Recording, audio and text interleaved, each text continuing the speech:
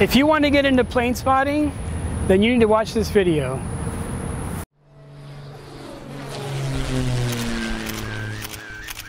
Plane spotting is a fun way to photograph and learn about airplanes.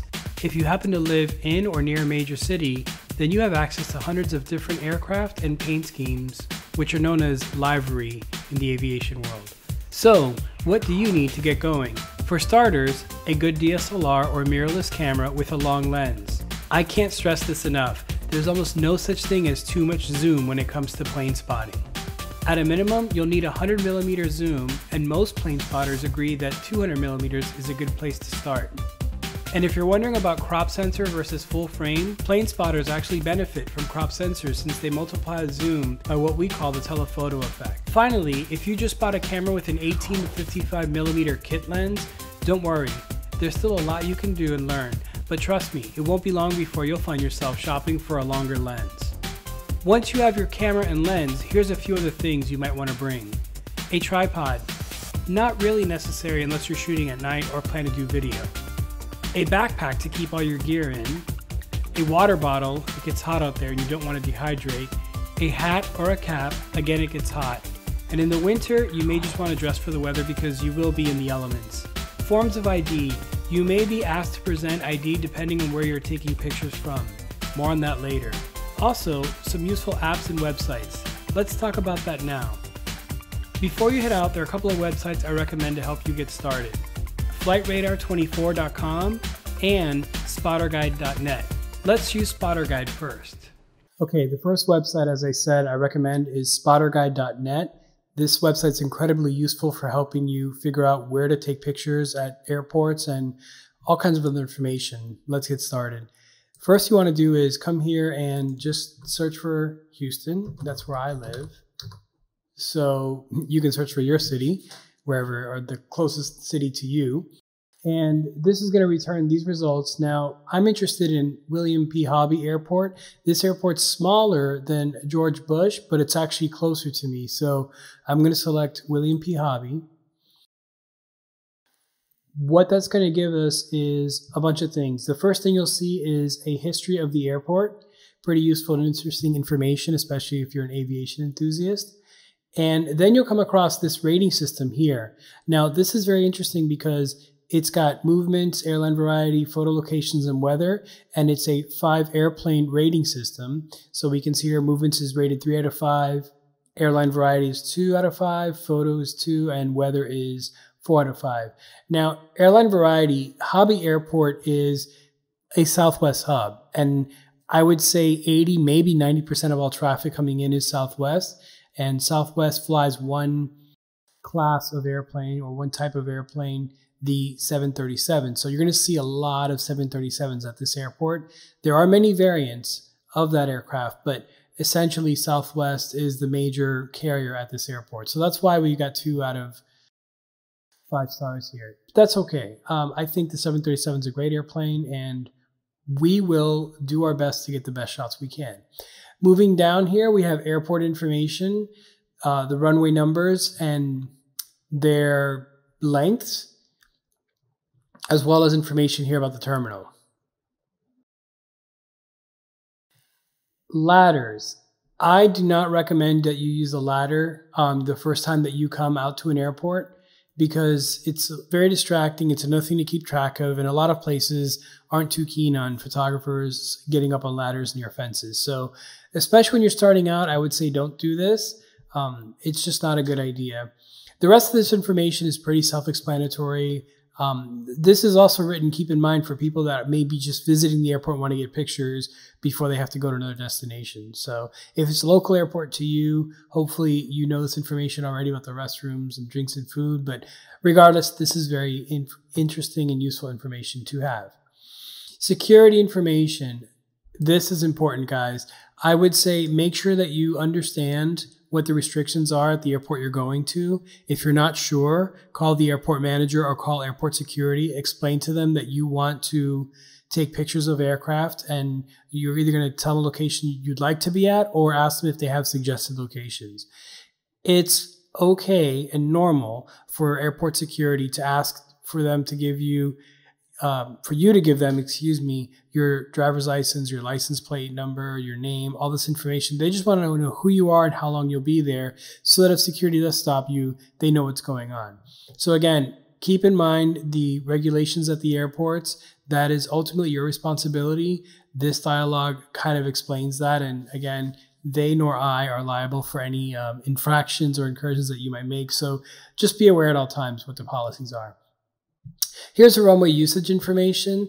Now this is great because this will tell you typically what the airport uses each runway for. So you can see here runways 422 are used for arrivals, doesn't matter from which direction.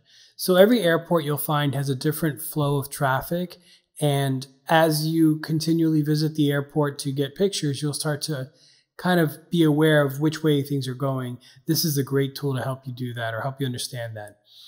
Now this to me, oops, let's get back here. This to me is probably the most useful thing about spotterguide.net.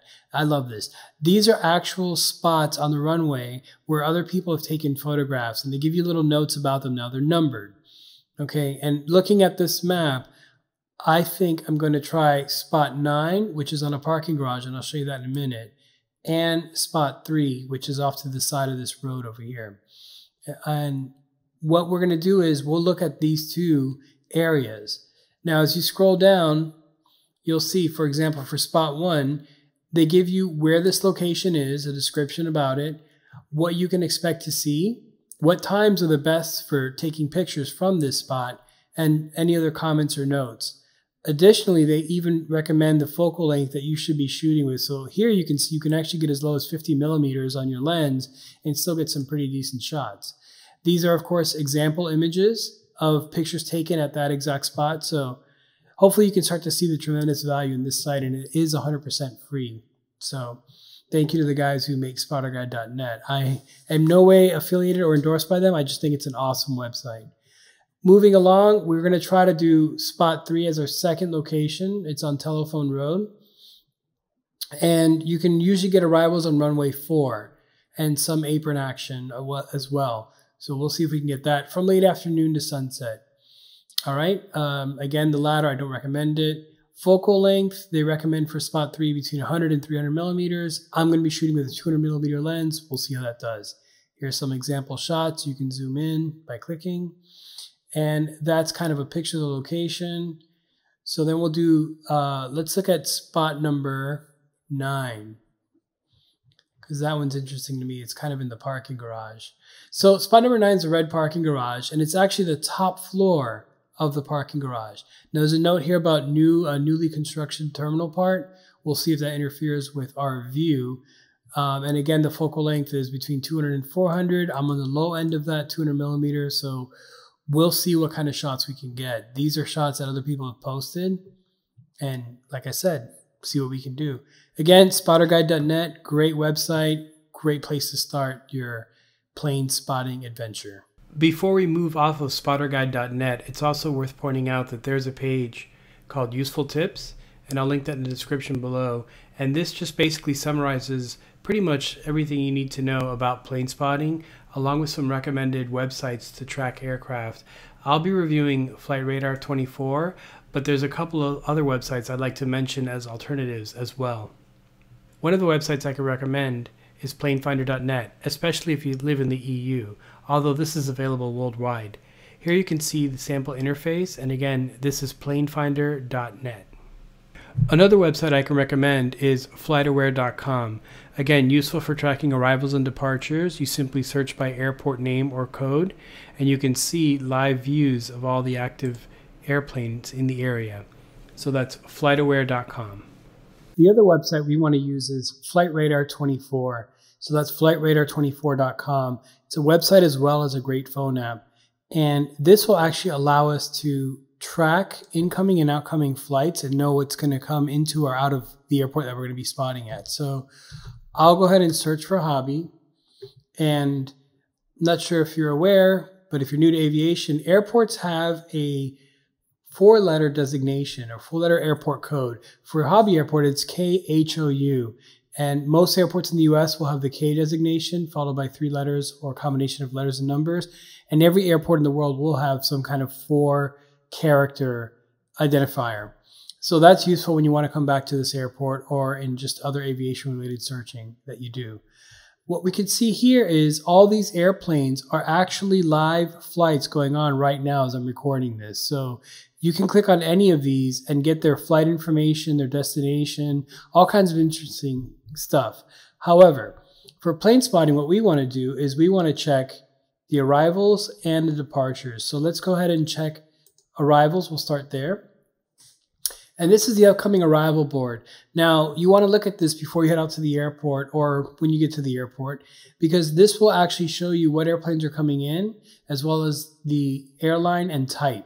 So this is great if you want to set up shots or kind of anticipate what you're going to be seeing.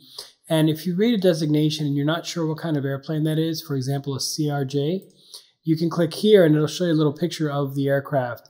This is useful when you want to identify which airplane is landing when. And again, it's a great way to learn about different aircraft types. Same thing works for departures.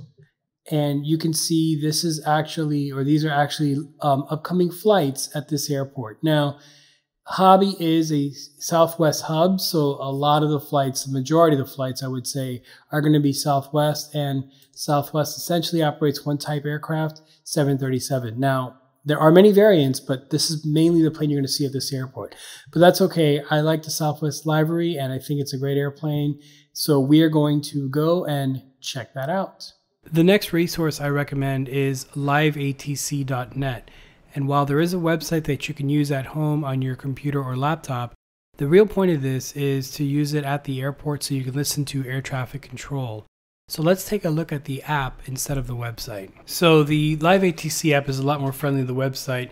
Here it is. We have it opened up. I was already on the Houston channel, but I'll show you how to get there. Change, you go to USA, your country, select your state. In this case for me it would be Texas. Then find your city, and it'll list every airport by city. So look for your city. There's Houston, there's Hobby, and the channel is up. So I'm going to go ahead and tap on that. And you'll actually hear a little bit of the ATC as it comes through. 118.7. 118.7, Southwest 36. And that basically just goes on the entire time. You also have diagrams, frequency, and radar. I'll show you the diagram real quick. This is neat because it's the actual airport diagram, so you can look at the different runways, information about them, the taxiways. You'll hear the pilots and the controllers talking about which taxiway to turn off on. We're going to be shooting initially from Area 9, which is actually right here in this terminal. So that's liveatc.net. Highly recommend it. You should have it with you whenever you're at the airport.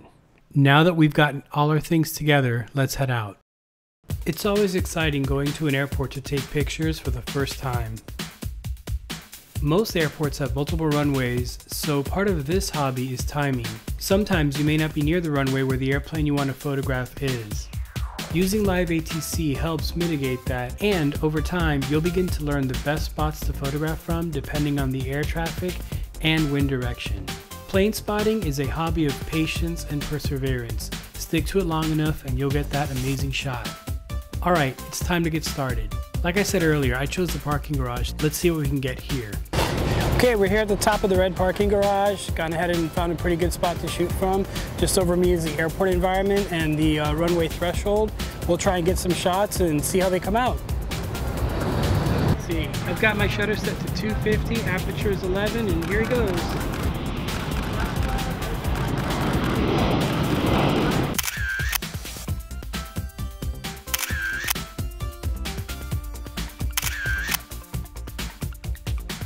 All right, we've gotten a couple of shots here, and I like the spot. It's pretty easy to get to, pretty easy to shoot from. But today's air traffic, there's really not a lot going on except takeoffs this way. So we're gonna try to see if we can catch these guys landing. So we're gonna move to another spot and see what those shots look like.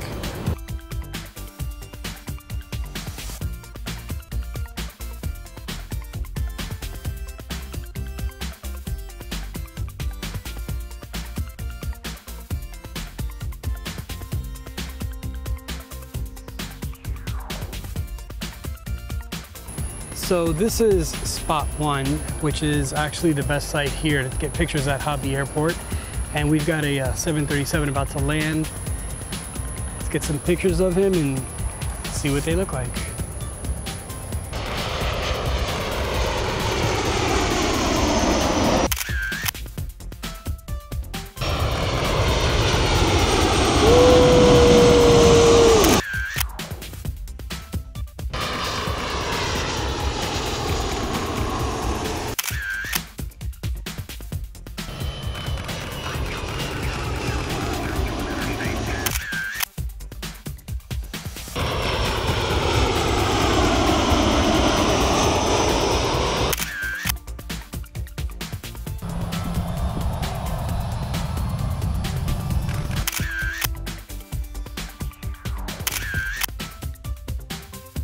So after spending a day out in the field taking photos, here are some settings you can use to help you get started. You want your aperture to be at 7.1 or higher. This will help ensure that the entire aircraft is in focus, especially if it's coming at an angle to you. For shutter speed, I recommend 1/200th or higher. This will ensure that you freeze the action on the airplane. As you get better with panning, you can lower that shutter speed to get that blurred background effect, but 1/200 is a good place to start. Finally, you want your ISO to be as low as possible. 100 is ideal, but in low light situations, you may be forced to go higher. Again, these settings are just the base point to help you get started. As you take pictures, experiment, and learn, you'll find what works for you, but I feel these are a good starting point. Plane spotting is a fun hobby that can provide you with many amazing images if you have the patience and a little bit of luck. Also, plane spotting isn't just for large commercial aircraft. There are over 15,000 airports in the US alone, and typically the smaller the airport, the closer you can get to the aircraft. By reaching out to your nearest general aviation or GA airport, you can get access to all kinds of unique aircraft to photograph. I've gotten some of my best shots ever at GA airports. Additionally, chances are that there is a plane spotting club near you. By getting involved with local clubs, they can help you identify the best places to start spotting and help you grow in the hobby. And finally, if you enjoyed this video, please subscribe, it really helps out.